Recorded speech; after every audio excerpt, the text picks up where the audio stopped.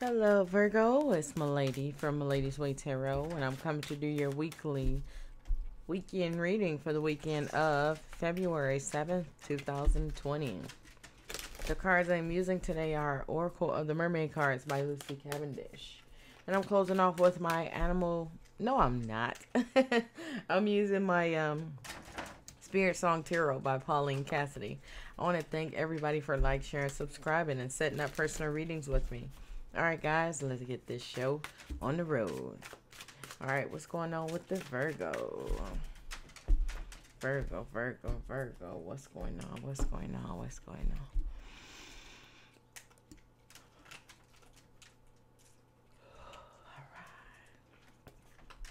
Alright, so we got the Two of Acorns reversed here. So I do feel like something or someone is getting ready to come back from the past. Okay, I do feel like somebody's getting ready to have to make an emotional decision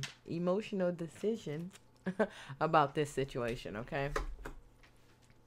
All right, so we got the Nine of Crystals here. So I do feel like some kind of monetary gain is getting ready to come from this situation, or somebody just spent a lot of time in this place before, and now they're like, okay, maybe I should try it again, do it again. All right, Three of Acorns. So I do feel like somebody is somewhere else now. So this could be a different job, a different relationship. But I do feel like somebody may be thinking about leaving this relationship and going back to something or someone else. Okay. Okay. I feel like it's time. It's because time. Okay, somebody spent a lot of time there, but we got this Four Shells here. So this makes me feel like a lot of things are hidden, or I do feel like the new situation or the new relationship, there's a lot of things that are mysterious there. So I do feel like it's pushing someone to go back to something or someone they were with. Okay.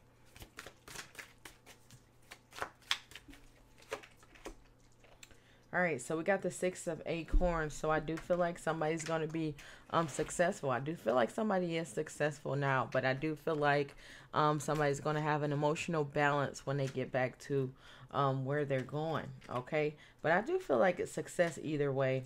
I do feel like somebody maybe just saying this new person is mysterious just because they want to go back home, okay? Go back to something that they like, something that they know, okay? Nothing new is fun at first, okay? Or when it comes to a relationship or a job. Okay, so I do feel like with this new place, new thing, new relationship you might have went to, broken promises, okay? Broken promises. I do feel like that's one of the reasons that you're going back, okay? Mysterious broken promises. I do feel like somebody just feeling like it is just not gonna work. Okay, you're just not gonna do what I need you to do, not gonna get me where I need to go.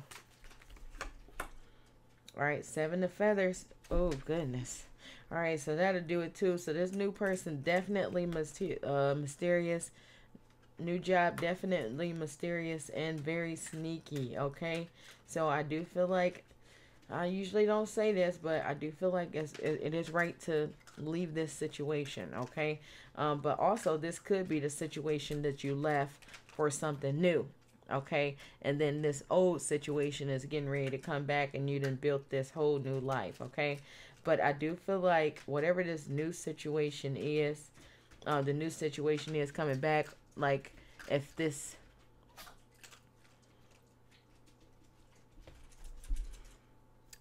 If this feeling that you're getting that this new person is mysterious, is because they are, okay?